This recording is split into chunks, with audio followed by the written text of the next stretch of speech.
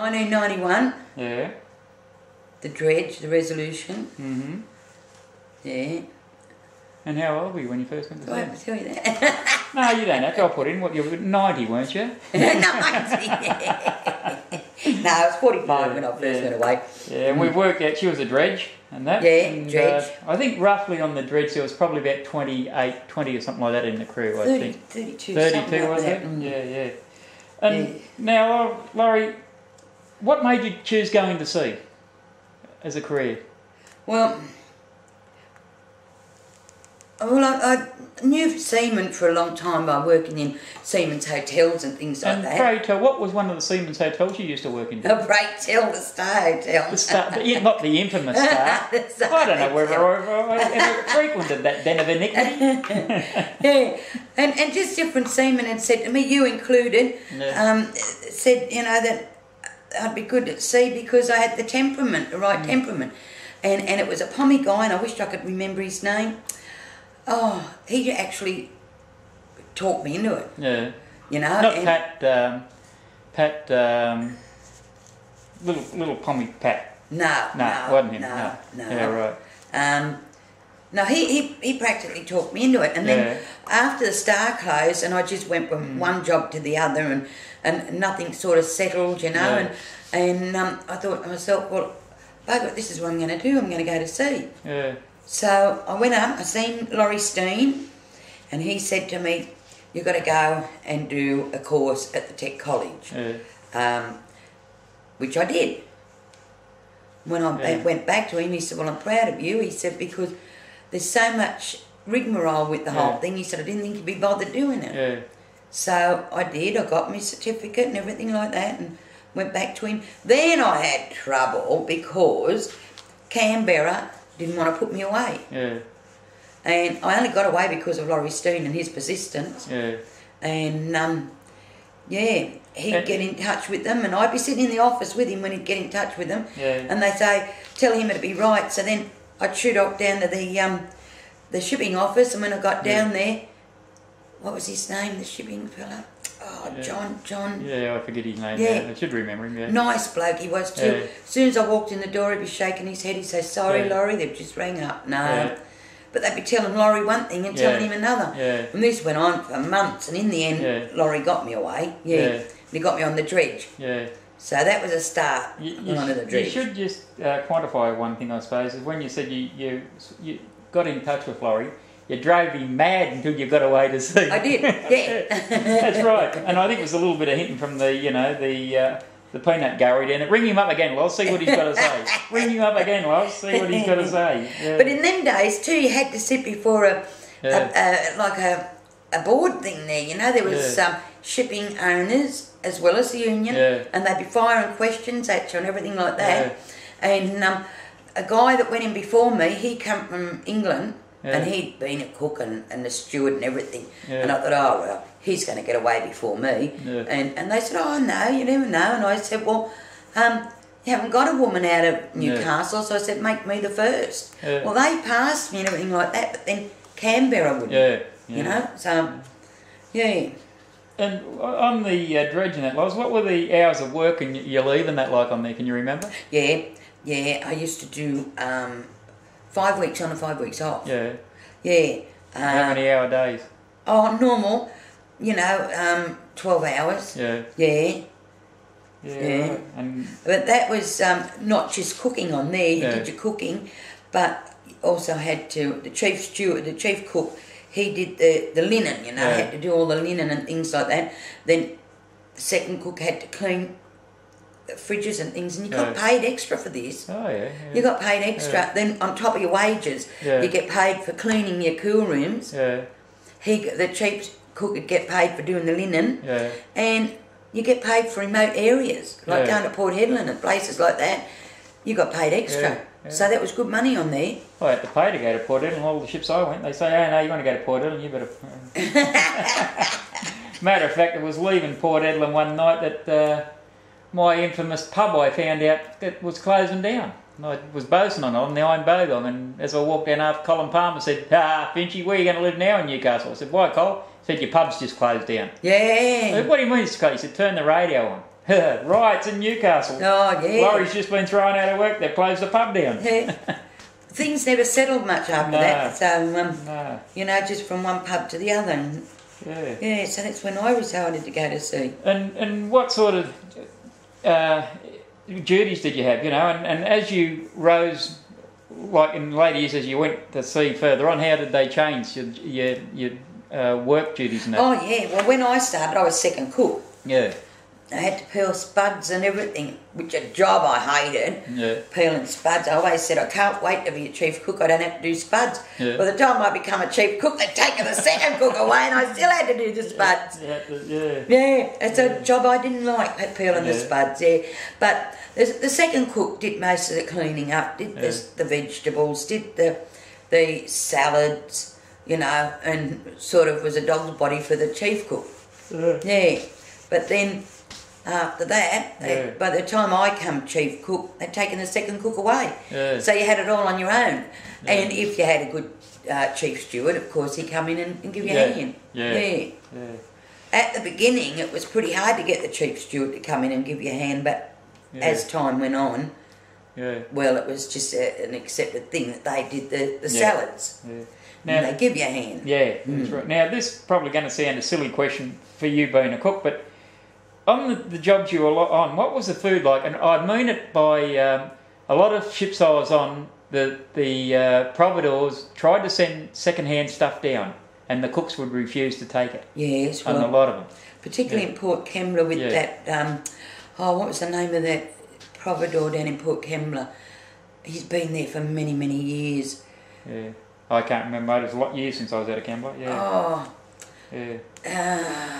Hell, I can't even remember. Anyhow, lots of times I had to send stuff back. Yeah. It'd arrive rotten. Yeah. You know, like strawberries, punnet strawberries. You'd pick them up and they were just leaking, you know, because they were all rotten and things like that. Yeah. I believe the guy that worked down there that was on the wharf, what was his name? That handled all that, I think he might have got a kickback. Yeah, you know? Yeah, probably did, Yeah, well, the word was that he did because he used to go to the races a lot. Yeah, and he got a kickback from that. But anyhow, we didn't have to have second goods because he wanted to go to the races. Yeah, you know? No, that's right, mate, that's right. And in the way of safety gear and working gear and that, weather gear and tools, what did the employer provide you with? Oh... I got my shoes. I got me. I got steel-tipped shoes, which I didn't wear in the galley because I just couldn't get around with them. Yeah. And so we wore joggers, which we bought our own joggers. Yeah. But our cook's pants and things like that. Yeah. I used to do my own aprons and things like that in the beginning, but in the end, everything changed and I got all that. Yeah. Did they supply your knives and that, or did you have to supply your own? No, I supplied my own knives. Yeah. Because then you could buy what you wanted. Yeah, well, that's true, mate. Not cheap stuff, you know. And after the dredge and that, what other different types of ships did you join there? After the dredge was the Iron Carpentaria. Yeah. I was on her 3 times in my seagoing life, the Iron Carpentaria. She was a coal ship, iron ore, Bulky, Yeah, big bulky, The Iron Prince. Yeah. Loved that ship, the Iron Prince, loved it. Broke my heart when they got rid of it. I was on it when they got rid of it, Yeah. You're also on another ship that used to run into Western Port, you bitch, and you never used to come and see me. Oh, the Iron Monarch. Yeah. Used to tie up about 15 minutes, 20 minutes from my place. Oh, I didn't know that at the time. I didn't know that at the time. At the time, I didn't know that. Well, you know now. Why didn't you know that? I'm not on it anymore. That's the Iron Stir. Oh, the Iron Stir. I did time on that. Yeah. I did a trip on the Iron Spencer. Yeah. I'd never been overseas, right? Yeah. Always coastal. So got the Iron Spencer, picked that up, and went from here. We're heading to Japan. Yeah. So we get up the coast, been diverted back to what was that island? Hay Point or something? No, that island over up the top of Aussie over there on the other side. Cockatoo, Curlin? Yeah. Yappy Sound, yeah. Yeah, one of those. We're being diverted there. Yeah. And I said, oh, right. I've never been to Japan or anywhere, and I was really upset because I thought I was doing Japan. Yeah. Didn't go there. I was with Garth Nantes, and he was going to take me up the road and show me all the apple blossoms and all that sort of stuff. Yeah. But anyhow, so then when we got to this island, we've been diverted back to Port Hedland. Yeah. So we went to Port Hedland and back to Newcastle, and that was my extent on the Iron Prince, on the Iron Spencer, around Aussie. Yeah. So I never got to Japan, and I still haven't been to Japan. You're not missing much, mate, believe me. Yeah. Well, I was on coastal, mostly coastal. I don't know why, but when the pickup was on, and I used to go up to the pickup, I always there with this other cook. Poor bloke, he's dead now, but he liked to drink. Yeah. And he'd always turn up at the pickup, and he was hungover. Yeah. So he'd say to me, oh, I'm not ready to take a job today, Laurie. He said, you can have the next one that comes up. So then the Iron Canberra, I think, come up going to Korea or something like that. And I thought, oh, beauty, I haven't been to Korea. And he goes, I'll take it. Yeah. And I said, but you told me that I could have it. And he said, Korea's not a place for you. He said, it's a man's place. So he did that to me twice, you know. Twice he did that to me. Yeah. And I thought, oh, I'll never get overseas. Yeah. So anyhow, then I was still on coastal right up until I picked up the Iron Yandy. Yeah. And I went to Vietnam on the Prince, that's right. Yeah. Went to Vietnam on the Prince. Then the Iron Yandy, and that went to Mexico and Peru, and I did Korea, and I did Taiwan, and I thought, oh, this is wonderful. And that's when just getting to do some overseas trips, which I loved deep sea, love it, and it's when the doctor put me out. So I said, well, that's the end of my seagoing life, and I just started to see a bit of the world, because I sort of know the Aussie coast pretty well now with all them coastal ships, but they were fun. That's good places. They were nice places. And how did you find being a female in a mainly male dominated bloody work scene where you couldn't just walk ashore to get with other females? How'd you find that? I got on well with them. Yeah, I got on well with them. You the only reason you're not going to get along well with them is if you know, like I was one of the boys, and I never put out for anyone or anything like so that. You knew Seaman from well before and you I went knew to sea him, anyway. And working in pubs and everything giving me a bit of an insight on, you know, how you wanted to be treated and things like that. Right. So, you know, and I got along well. I got along really well, and I made some really top friends. Good friends, people that I'll never ever forget in the rest of my life, and will be friends with them for the rest of my life. You know. So I thought one stage you might have forgot me by now. I went to your wedding. Well, that's a long time ago. This gets us to 27 years ago this year, mate. Is it really? Yeah. This gets us to the next question, Loz. Tell us about some of the characters you've met over the years. And before we get much further, I was going to tell you a minute ago, and I forgot that Steve the Verdict died about 6 months ago. Yeah, I heard that. Did you? Yeah, I heard Massive that. Massive heart attack. Dave Lawrence died too, I believe. Yeah. I'll be buggered, Yeah. Yeah, so some of the characters you've met, mate, over the years. Oh, dear. You? They were funny days way back in the Star Hotel days. Yeah. Oh, Johnny Porter. Remember Johnny Peaches, Porter? Yeah. JP. And Squizzer. Yeah. Squizzer. And thought of Squizzer Taylor for bloody years, I wonder where he is. He's in the Philippines, I believe. I'll be in the Philippines. Yeah. Yeah, and the Duke boys, little Duke and Big Duke. Oh, they going back a way. Hey? Yeah. And who else? Filthy Fred and all them. Oh, they were good old days, they were the good old days, I made some top friends in the later years too, you know. Yeah. I saw with the man, John Dunn, JD we call him. He's getting ready to retire now too, I think. Mm. He's been going to sea since he was about 14 years of age, and he's now 60... 60... Whatever. 7, something like that. Tall... thin, sprightly man, you know. Yeah. Still outworks some of the younger blokes. But he talks a lot, and people don't like that. A lot of people don't like that, but I liked him. I could get along with him well. He had a lot of, sensible things to talk about and things like that. Yeah, and he's one I'm working with now. Well, have worked with. He's still on the same ship, but he keeps in touch. Him and his wife keep in touch. Yeah, right.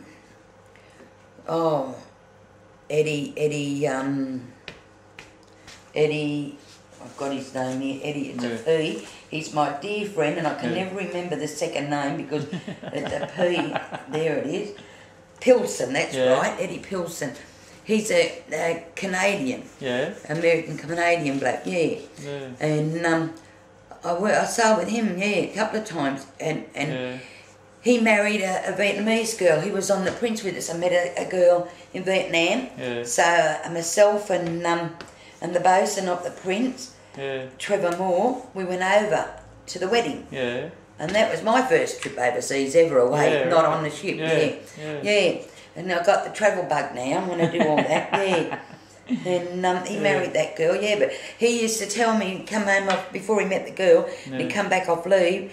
He had a big 4-wheel drive, and he'd travel Australia, and he'd go out in the outback, and he'd camp out in the desert and things like that. He knew more about Australia than what I do, and I live here. Born and bred. Yeah, it's ridiculous, isn't it? Oh, he was a nice bloke, and I keep in touch with them today. Him and his wife and the kids and that, they come and stay here, and In your time, so you would have experienced, I suppose, some highs and some lows, some good times, bad times. Oh yes. Any stick out? What are the good times that stick out? Mostly all of them are good times. What about the lows? Oh, I had a big low right at the end of my career. A big low. It hurt very much.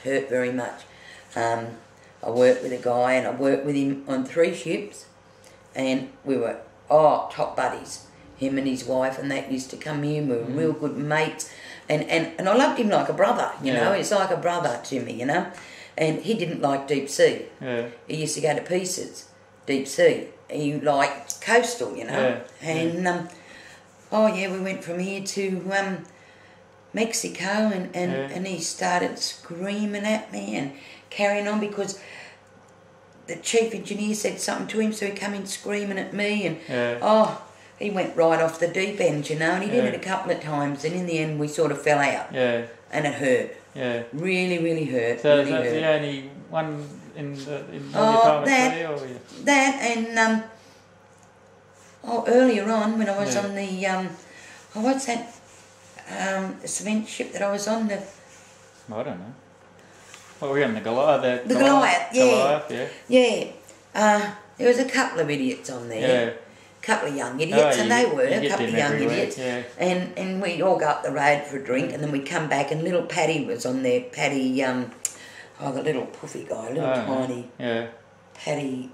Doesn't matter. Yeah, I think he's dead now, but they used to give him a hard time, And I stuck up for him one night, so they said, "Oh, what are you, a lesbian?" And all that, because I stuck up for the dear little fella. And so then because you're sitting there having a drink, and when it's time to go to bed, one started to follow me up the stairs, and where do you think you're going, I said, "No, you go to your cabin that way." So me and him had a bit of a falling out. But you have to pull him in a line, Yeah, that's right, mate, that's right, but anyhow, and that's only 2 that I've ever had. There would have been one load that just before you went to sea, I suppose. It's when they closed the Star on you, darling. Well, Well, that's it, because that was my life. I lived there, I worked there for many years. I was there with 3 publicans. And Donnie Graham more or less gave me the free rein to get the front bar going. And, well, then it took over, didn't it? It took over the whole of the pub. Yeah, did it, what? It was a leak bar, but only so. I still remember the first day, and I telling you lot, you were one of them, come in with life buoys and things to put in there the very first day, and I made $100 on the first day. That was just a pink elephant, that bar. If someone walked in off the street and you happened to look out from the other bar to see that there was someone there, you'd go and serve them. Or else people would sit out there and you wouldn't know they were there. So on the first day I made $100 in that bar, and I was jumping up and down. I thought it was wonderful, and never looked back.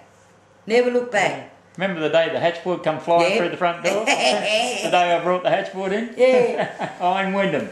Yeah, Laurie's Lighthouse Bar. Remember? Laurie's they had all them Lighthouse, ships all around painted. They were painted there and there. And then Donny Graham put the lighthouse and Laurie's Lighthouse Bar, and it never looked back. It became worldwide known, that bar. That's right. Yeah, worldwide known. Yeah. So that was a proud venture, that was, yeah. Yeah. And that's when I got to know Seaman and you know, like, and I got to know a lot of their causes that they fought for and things like that, because I did go on marches with them in them days. Yeah, I remember. Yeah, I did. Yeah. I went marches with them in them days. Yeah, I remember you used to march me over to the bloody workers club to have a feed. Come on, you prick, you haven't had a feed for a couple of days, you better come. Oh, well, you have to look get across here. Yeah. So, in your time, see, have you ever any hits or near misses, you know, like you ever been in bad weather or like that, yeah? Oh, yeah. Really bad weather. One time there we left Thevenard going over to New Zealand. Yeah. And when we come down around the bottom of Aussie, the weather was that bad, we couldn't turn to go up, so we had to go down. Yeah. And exactly the same time, it must have been bad weather all around, because we got to Mount Maunganui eventually, and then when we were leaving there, the weather come up. Yeah. And we couldn't turn to go up, so we had to go straight out to the ocean there again. And coming back from there that time, we come so far out of the water, the propellers just stopped. Yeah. Yeah, and the chief engineer said in all the years being at sea, he'd been at sea 40 years or something, he'd never seen anything like that happen. Yeah. Because the propeller stopped, so therefore the lights, everything went out. It was dark, it was black. Yeah. I think it might have been the same time we were on anchor off Littleton, and it was bad weather, and they started pulling, what was it they pulled down in the engine room when you're on anchor? Do the... Did they pull a piston or something, or pull a unit? Something, they were doing something down there anyhow, so that the anchor started to drag. Yeah. And all the other ships are getting down the road, and we nearly hit one, and we're heading for the rocks, you know, and they're trying to get the bloody thing back together. They got it back together. So then for days we just had to steam up and down because it was just such bad weather. So that was a near miss. Yeah. Oh, another one here off Swansea Heads on the Iron Yandy. Yeah. Bad weather. We started heading in towards Swansea Heads, and it was only somebody, because a lot of seamen live down around that area, and on Caves Beach and everything like that, and they've rang the what do you call them? Highway Control. Yeah, down there, and said the ship was awfully close, so they rang up the ship to say, and everybody starts running because the damn thing was heading for shore. Shit. You know? Yeah. Well, that was a close one too. Oh, and another one coming out of Taiwan. Oh, that close. Another ship, we're coming out that way. You know Taiwan, how Keelang or Kaohsiung? Kaohsiung. Yeah. How you've got two entrances? Yeah. Well, we're big and we come out that entrance, and another little ship come out that entrance, and it's coming across like that. Yeah. And it was just as well, it was only a tiny little thing, but it just went like that. Yeah. That far, I tell you. I'd seen it with my own eyes, and I thought, here we go. Because nobody wanted to do anything about it, because we got the right of way or something like that. We're in the right and all the rest of it. You know, instead of trying to do something, whether you got right of way or not, and you could see what's going to happen, I think if I was up there, I'd say, well, I'm going to move out of the road here. You take all action to avoid anything. But nobody did anything. You know? Yeah, last time I was in Kaohsiung, we left the Australian Explorer there, took it to the breakers. Yeah? In 1987, I think it was, 86, 87. Yeah. Yeah. Nice place, I like that. Yeah, I didn't mind Kaohsiung. It was a sad day, the day we left it there to go to the breakers. Something I never want to do again is take a ship to the breakers. Yeah. What did the Seamen's Union of Australia mean to you, Loz? And how did it influence the life on board the ship and the welfare of seamen and that? Oh, well, they did a lot, didn't they? I mean, that without the union, we were pretty buggered, weren't we? Yeah. I mean, you need the union, and it's a good union, it's a strong union. One of the strongest in the world, isn't it? The Australian Seamen's Union. Yeah.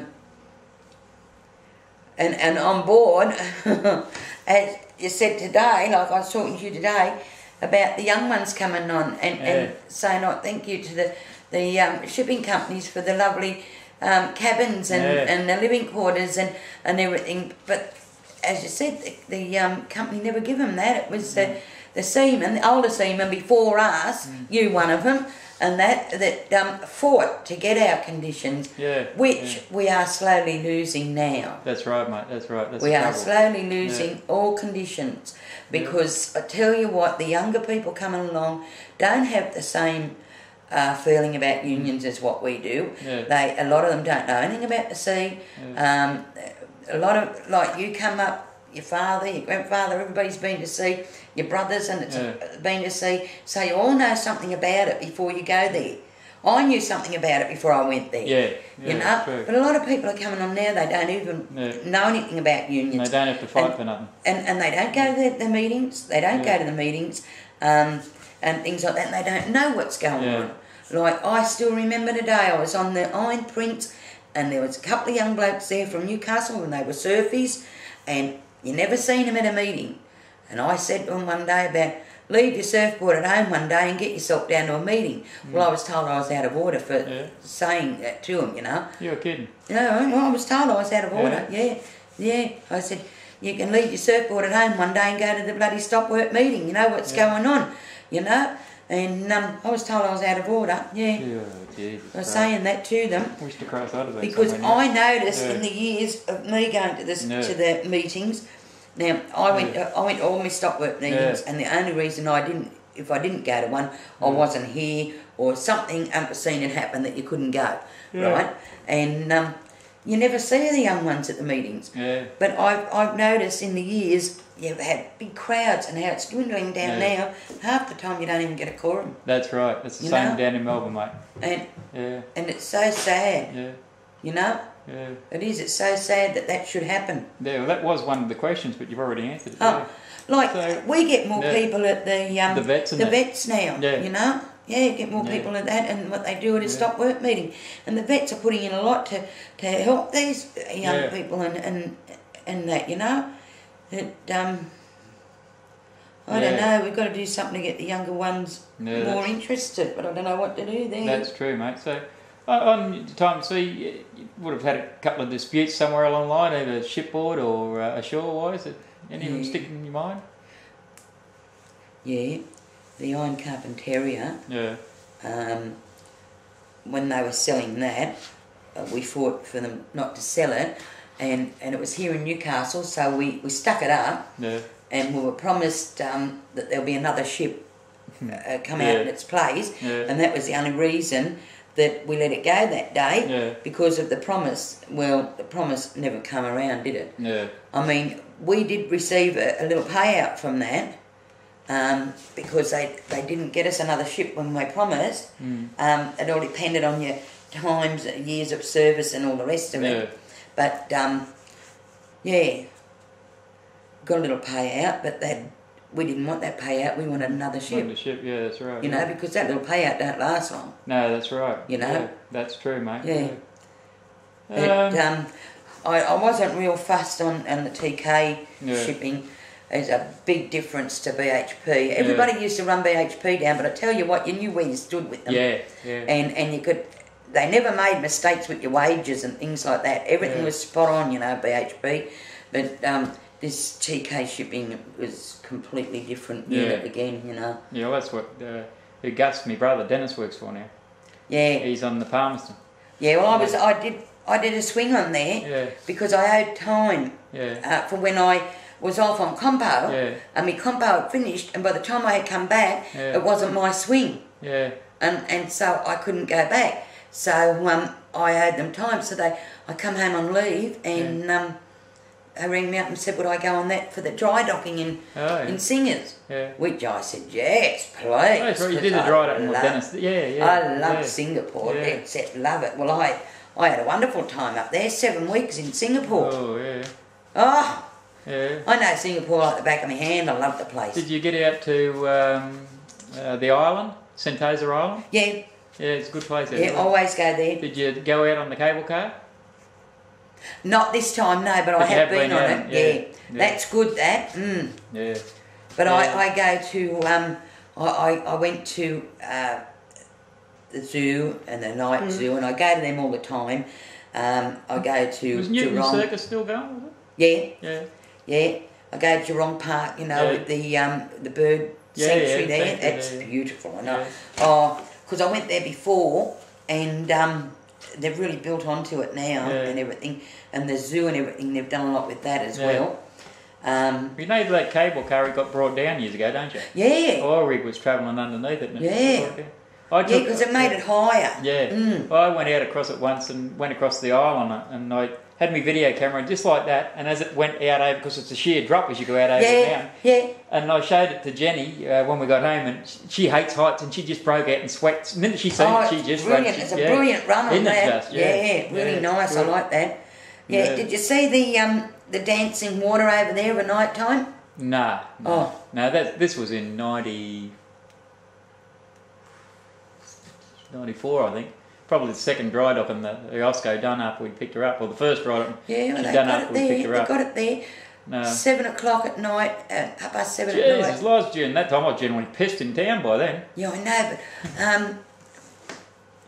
every night, there's 2 shows. I think it's 7:30 and 8:30, or 7 and 8, something like that. And it's a big pond there, and the water dances to the music. It's all done by a computer, and they have a laser screen in it and everything like that. It's absolutely out of this world. Absolutely. I bought the first time I seen it, I went and bought a video in Lucky Plaza. I bought it at Chinatown? No. People's Park. Yeah. People's Park. Which I bought is it at People's Park, yeah.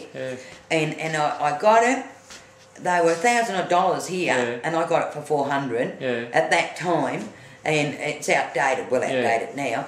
But anyhow, I bought that to go and watch the water because I was flying out the next day. Yeah. And I've got the thing going, and all of a sudden the light's going on. I said, "What's going on here?" And they said, "Oh, you didn't charge your battery." Yeah. They said, "You're supposed to charge your battery." I said, "Nobody told me." So I didn't get it. And I was on my way to Vietnam, and we were flying from Vietnam straight home. Yeah. And I said, "Sorry, I've got to stop off at Singapore. I've got to get that water." Yeah. So I had to stop off and go and get that water. Yeah, it's beautiful. Oh, absolutely out of this world. Yeah. Yeah. The retirement fund, Loz. What sort of effect has that had on you?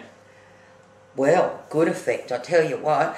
Mad Dog told me when he retired, he said, take the go into it, but also the voluntary. Put as much as you can, He said go the voluntary too, because he said a guy that joined the same as him went the voluntary and he didn't, and he ended up with another half again more than what Mad Dog did. So I did that, and I've done some renovations. There was a bedroom there. I knocked that all out.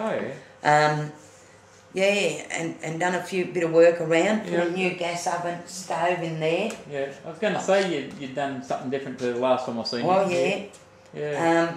Opened this up, put beautiful doors on over there, and bought computers. I bought a new car.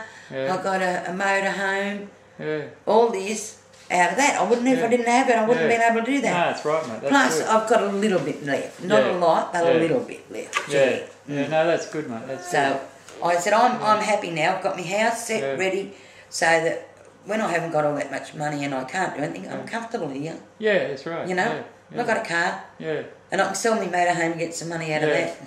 And then you can get what you well deserve anyway as a pension out of these rotten thieving bastards, everybody. Yeah. But, I don't believe that's very much in here. How did going to sea affect your family life? Oh, it didn't really. Yeah. Because I wasn't married. Yeah. I was single. I would come and went as I pleased. My daughter didn't live with me. She had a unit, a flat out by herself. Yeah. And you only see them when they want something. Hey, Mummy, again, what do you got? Yeah. And so, no, I was fine, Yeah. I mean, in the end there, sort of upset me a bit because I was never here for deaths or weddings. Somebody always decided to die when I wasn't here, or to get married when I wasn't here. Well, I got married when you was around the place. I know. You was working ashore then anyway. I was. That was before I went to sea. So that's the only thing that happened there, you know. But me, I was pretty lucky. So what was your last ship, mate? On Yandy. And when did you retire? It was May last year in 2006. May last year. Yeah, that was a forced retirement. And so I'd still be there if I wasn't forced. What do you do now, mate? Are you active still around the union wise in the vets? Yeah, I'm in the vets club. I didn't go the last one because I was away in my motorhome. Right. But when I'm home, I do go. And what do you think of the industry today? Well, it's not the same. No, that's right. It's not the same. There's too many changes, and it's not changes for your benefit. It's changes for the shipping company's benefits. Right, you know, there's no more benefits for you. You know, I mean, no. I don't know if I don't think I'd want to go away to sea now. I mean, if I was still there, I'd be all right. But for to sort of start up and go to sea now, it's not the same. And a lot of the older blokes, the good old blokes, that they're all retiring and they're all the you know, the characters and things like that. They're all going. They're all going, you know. And I still remember Laurie Steen said to me when I first went away to sea, he said, now, he said, I know you like a drink. He said, but I don't want any trouble on the ship. I want you to behave yourself and everything. So I did 6 months on that iron Carpentaria and never had a drink because Laurie Steen told me to behave myself. And I thought, now, if I play up, it's him that I'm going to upset, you know, and I didn't want to do that. So I used to go up after tea every night and sit in the bar and I'd have a ginger beer. And there was a guy by the name of Snapper. He retired not long after. Now, that man could tell you a story. Well, I'd laugh till I cried. And I thought, I wished I could remember him because you could have written a book. That's right, Because they're all true stories. All true stories. Well, and even right up until now, a couple of older mates and things like that were around in them days, the things that they got up to too. I mean, we always thought that they never had any heart, these mates and things like that, you know. But some of them have, you know, and some of them are good blokes. And this old bloke, he was telling me things that happened to him, you know, and you'd laugh and have a good old time. Like, geez, I wish I could remember some of them stories. Well, that's one of the reasons why we're doing this, because we're losing our history. It's history that's been, are losing the history. So that's one of the reasons we're doing these DVDs and that. I told you my young fella's going to sea now, didn't I? He's on the lady. He's on the Lady Christine at the moment. That's good. Have you, how many is that now in yours? He's the 5th generation. 5th generation, isn't that wonderful? And could be a 6th generation because my grandson who was 6, I was talking to him there about a year ago and just jokingly said, "What are you going to do when Pa dies, mate?" And he said, "Take your job on the tugs." I have your job on the tugs, Pa. Righto, mate. So, Loz, you got anything else you'd like to add to this? I could sit and talk all day. I know that, Laurie. Once you start, I have known you for what 30 how many years? Once you start getting into it. Oh shit, no, more than nearly 40 years I've known you for. Once you start getting into talking about it and everything like that, I could go on for hours and hours and hours. But that tape only goes for so long. We've still got another 6.5 hours left on it. Have you? But now that you ask. See, when you say, what have you got to say, you think, oh, I can't think of anything. Oh, I can't think of anything. That'd be a first for you, Loza. But then you sit there and think, oh, I can say this and I can say that. Oh, I had some good times. On all the ships I've been on. Cast your mind back a little bit before you went to sea and that. I remember being in the Star one day and there was which could have very well caused a major, I don't know whether it would have been a diplomatic incident or not, but there were some Pommy warships in here. What flag did end up flying from the front of the Star, Loz? Cast your mind back. It was a very special flag that ended up flying from the Pommy warships were out here. Yeah, and that was the Kiwi ones. Would it have been the Admiral's pennant, Laurie? Remember when one of the Pommy seamen knocked the Admiral's pennant off and put it up and it was flying from the front of the Star? Yeah. Because I got the photo of that today. Have you really? Yeah. Oh. And there's our Loz's motorhome, everybody. Where is that? You can only see the top of it, Loz, so don't worry about it. That's Loz's pride and joy. It looks all right, Loz, yeah. So, but no, as I said before, Loz, you know, you got to know Seaman well before you even went to sea. Oh yeah. Yeah. There's probably one thing. My missus already knows about this, so I can say this. When a few of the girls got a bit dirty in the Star Hotel on me one night, when females weren't allowed back into BHP. Yeah. And the girls called a meeting on me the next morning because well before I even met my wife, I got picked up by a stewardess and went back to BHP. Remember that? Yeah. And just called a meeting because you couldn't go back with the bloody... Yeah. You used to go with Janice in that time, didn't you? Yeah, that was well before I even met Jen. Yeah. Oh dear. Yeah. The good old days. The good old days. They were the good old days, I tell you. Yeah. That was I remember you needed a special ticket to get into BHP. Yeah, that's pass. right. Yeah. You had to get in a pass. Yeah. But a lot of the girls used to get in boots and on the back of the seats and they covered up with a rug or something and everybody put their feet all over them to get him in there. Oh, it was funny. Now you can't even get on the wharf at all. That's right. I was just showing Robin a while ago the card you've got to get and I was telling her that down in Melbourne, this is how big a fast it is. I'd come to go out the turnstile gate the other day, only a week ago, or 10 days ago, and it was only open in one way. It only opened in, it wouldn't open out. Yeah. So I just climbed the fence, and no one come anywhere near me, and I climbed the fence later on. And I was just saying that one of the blokes that Robin had sailed with on the Valor, I think it might have been, he's one of our skippers down on the tugs now. Yeah. And a few months ago, his wife come down. She must have left the phone at home, something couldn't ring him, so she climbed the fence. And went in and seen the tug wasn't there, so climbed the fence to get back out. And that's how big a fast this bloody MZ card is. This it is, isn't it? Yeah. Well, you've all got to get checked out now by the coppers. Yeah. By the customs. By there's about 4 or 5 different people that check you out to give you this maritime industry security card. Yeah. It's bad. Isn't it? It's a load of crap. It is. Yeah. It is. Yeah. And where were we? We're at Taiwan. Yeah. And so we've got this little gate at the top of the gangway now that's got to be unlocked, and there's a microphone there. You know, you got to call for the bloody the guy on watch. And the guy on watch could be right up the other end of the ship doing things, you know, and he's got to come all the way up.